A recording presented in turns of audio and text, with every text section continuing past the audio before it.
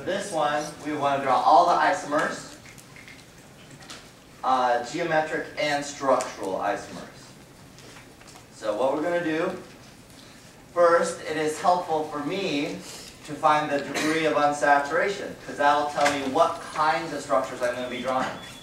So, to do the degree of unsaturation, you always compare to the alkane, which has this formula.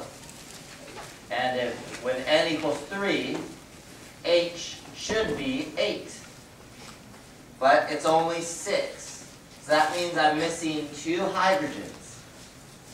If I divide that number by 2, that gives me the degree of unsaturation. 1 degree of unsaturation means I have a ring, or I have an alkene, a double bond. Maybe I should say double. Yeah, I should say double bond. Okay. So the oxygen doesn't play a part in? Does oxygen play a part? Not in the counting of degree of unsaturation. It's not going to affect it. So let's start to draw these things out. I need 3 carbons. I'm going to start with a double bond first, so I could have this. Kind of a 3 carbon structure. And I'll put the oxygen on there. That's one possibility. What's another possibility? I can move this double bond here. There's another possibility. Another possibility is I can move the OH around.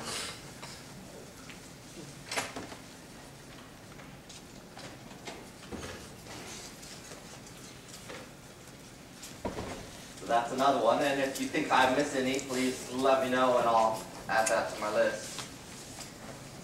Let's see, what else could I do?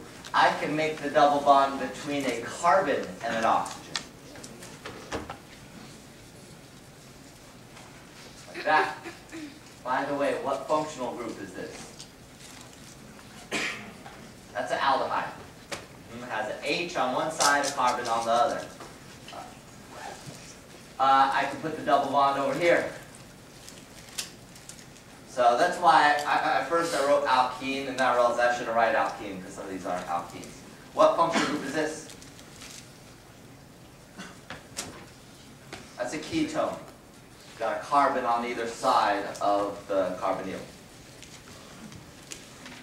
Let's see. Oh, another one I thought of. You could have a sort of ester type structure like that. Okay, that's all I can think of right now that just has a double bond. Let's go to our other option, which is write the ones out that have a ring. So we're talking about a ring, 3 carbons. You could have this.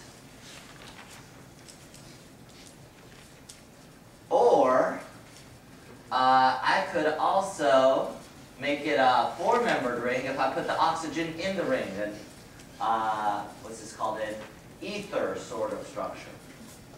Okay, so that'd be an ether. That's another possibility. Or I could make the 3-membered ring like an ether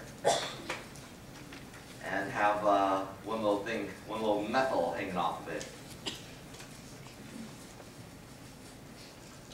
Let's see if there's anything else. Those, I think, are all my structural isomers, unless somebody can think of another one.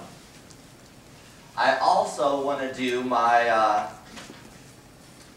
geometric isomers. So I need to find a double bond that could have cis and trans.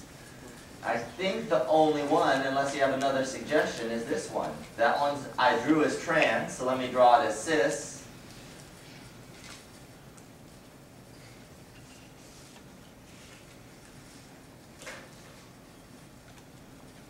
There's the cis version. So this one has 1, 2, 3, 4, 5, 6, 7, 8, 9, 10 answers. Anything you think I missed? Another molecule I could have drawn. This is really easy to miss one. Yeah. Oh, like one of these sort of things, but with a double bond.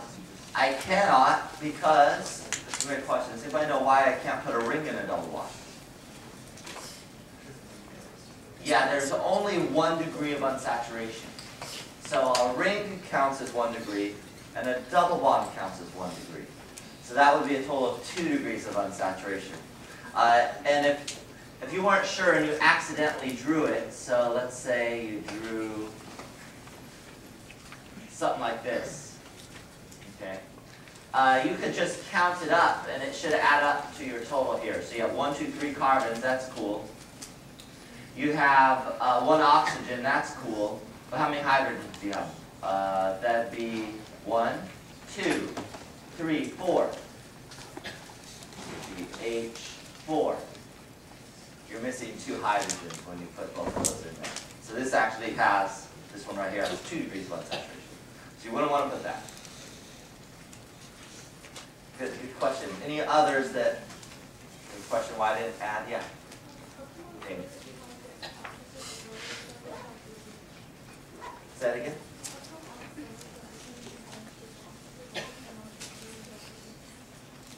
Oh, on some of these isomers right here, I have OHs or alcohols, and some of them I just have a straight up oxygen. Is that right? Like this one, this one. Why is that true?